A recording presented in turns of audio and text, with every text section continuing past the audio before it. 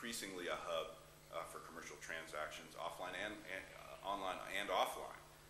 90% of retail is actually still conducted offline, which to this audience might seem somewhat surprising.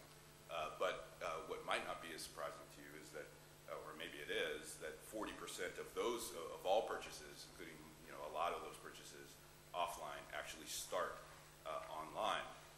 And so what it means is that marketing departments around the world, certainly here in Europe, are rethinking their strategies about how they connect with their customers. And yes, that results in a lot of pressure on traditional media, but it's really not, you can't blame the internet, but you have to really understand that companies are going where the customers are and using ways to go after them. Now, this process is going to intensify.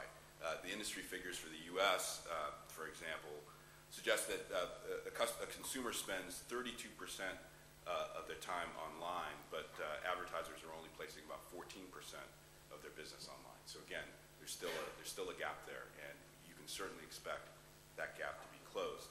But I think the really interesting story is what's going on in the real economy, where SMEs, small, medium enterprises, sized enterprises, are developing and selling all kinds of new products and services.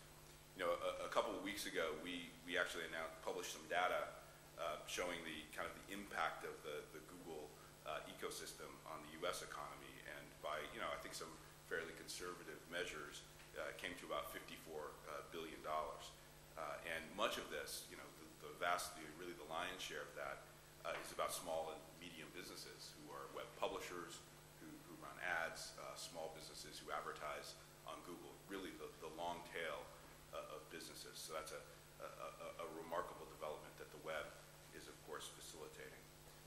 Thomas Jefferson would be proud, who's the champion of small business. The next wave of innovation on the internet is going to bring a tremendous opportunity for society and the economy alike. But this opportunity will depend on maintaining the openness of the internet as a platform for innovation and for creativity. Openness, as everybody here knows, is at the heart of the internet. We like to think we have the father of openness at Google, Vint Cerf, who I know was here last year and talked a lot about this and has a great view about it. But we really can't kid ourselves. There are some big forces that are aligned against the open internet. We have governments who fear the free speech that's made possible by the internet and all the new tools that it presents. China's only the most prominent example, but there are many others. And there are commercial forces that see proprietary as being the sole